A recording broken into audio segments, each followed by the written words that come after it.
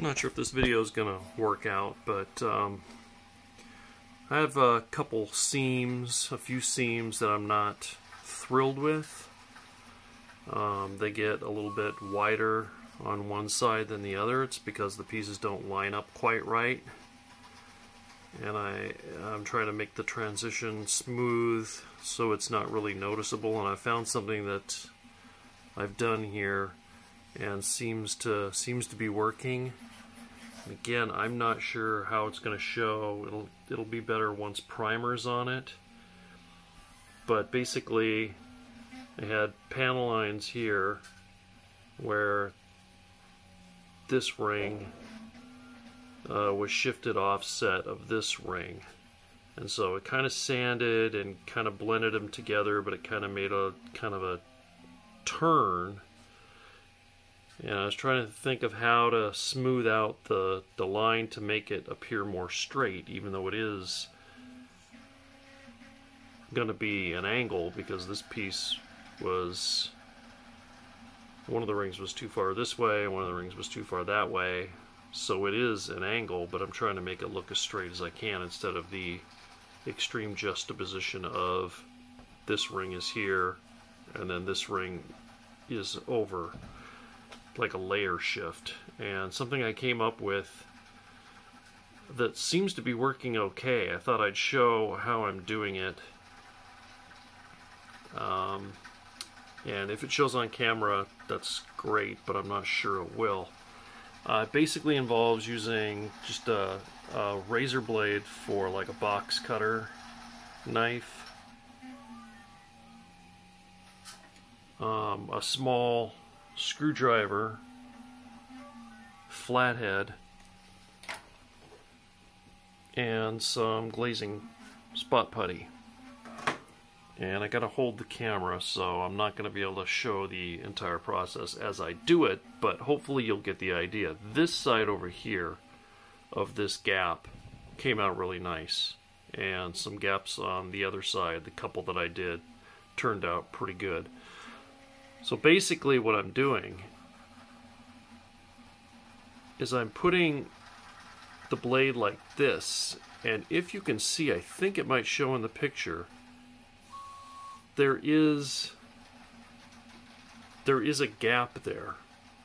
This wall, the seam is not straight in the gap, but this razor blade is straight. And so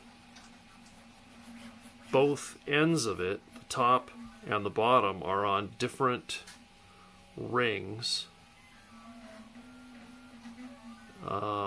I think they're on different rings, which is a good sign. Then I'm starting to blur where my rings are. So anyway, what you've got, as I said, is this seam isn't perfectly straight. There's a gap in the middle where it gets a bit wider. And so what I'm doing is I'm holding this razor blade with one hand. It's pressing up against the wall of the seam, top and bottom, above where the section that's bowed out, I guess you could say, because it should be a straight vertical line, but it's got kind of a bow in it. So I'm holding the knife in there, angled a little bit backwards. This is a gross exaggeration, but holding a little bit backwards to make sure I can get a little bit more putty in there than I need. And then as I'm holding this with one hand, I then take the other hand and get just a dab of the glazing putty on the end of the screwdriver, and I'm mushing it down like this, up against that blade and into that gap. So basically I'm just using the screwdriver to squish the putty into this seam, but rather than fill the entire seam and then try to carefully make the entire seam straight, because it's almost there, it's just a little bit off, I'm just trying to force putty into that area where it's bowed outwards. The gap is too big. And then once that's done, let it dry, and then go back with 220 grit sandpaper and or a hobby knife, which I'll actually use the back side and not even the cutting side. The back side will have less chance of me cutting the plastic and going too far. So I'll just take what I have been doing. I haven't actually used the knife yet, but I'll take 220 grit sandpaper, fold it in half, and just carefully run it up and down the seam, trying to get the extra, because I'm holding the blade a little bit angled so it gets a little bit more putty in there than it needs. And also there's putty on the face because I'm smooshing it in there. So once it's dried, I'll sand the face smooth, and then I'll take 220 grit, fold it in half, and very carefully go up and down, just trying to get that area straight that had a gap that was too wide. So I hope that kind of explains what I'm doing. Basically, I'm using this as a guide, making sure the top and bottom are where I want that line to be, and then filling in the area that's too wide. And this one here on this side, like I said, is good. I did that last night, and it's fine. This line, I'm perfectly happy with how vertical it is, and it doesn't seem to be bulging out anymore. It was a little bit, both of these were a little bit wide, but this one here on the left hand side needs a little bit more putty in it, because it's, this side looks to be pretty good, but this side looks like it's still got a bit of a wider gap right in this area here. So I hope that shows what I'm doing. Really close to being done with that kind of fiddly bit stuff, and then it'll be sanding this and then painting, which I'm actually really afraid of messing up, but I really, that's my goal, is to get the painting done. But now, yeah, I'm really worried that I'll mess up when I'm painting it. But I guess the worst that can happen is that I'll have to sand, paint off, and repaint it, I guess. So having it all glued together and everything is the big step. And now that I notice I've got a little area here, so a tiny line right there, while I'm putting the putty in there, put a little bit there to get that little tiny area there with a little mark on it to go away. And actually, I don't know if it'll show right down here, I've also got a couple little tiny, I mean, how nitpicky am I going to be if I try to fix every little thing like that? But yeah, it's getting really close, and just hopefully when I paint it, everything goes well. Alright, here's what it looks like after.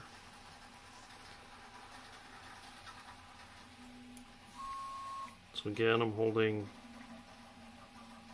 so you can see there, hopefully there's no gap in that seam. That seam is straight, so I'm holding it at an angle like that to get a little more putty in than I need over the area that is too wide on one side.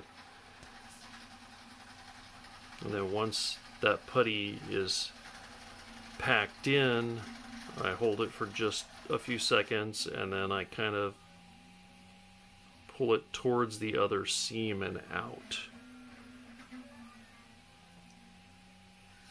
And there we have two seams. After that dries, again, I'll go over the top first And then before I get it all the way off the top, when I get it down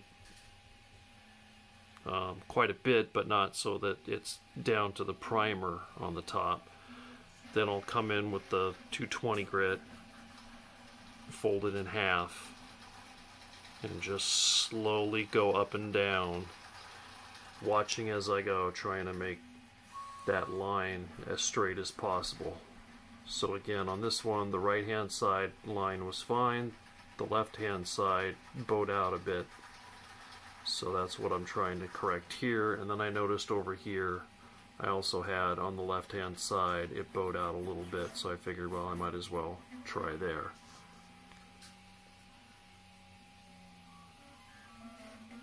So I'll try and remember to make another video after I've sanded it and then sprayed some primer on it. And I didn't take a shot of it before I started messing with this seam. Although it would, I think I showed it in one of my longer videos.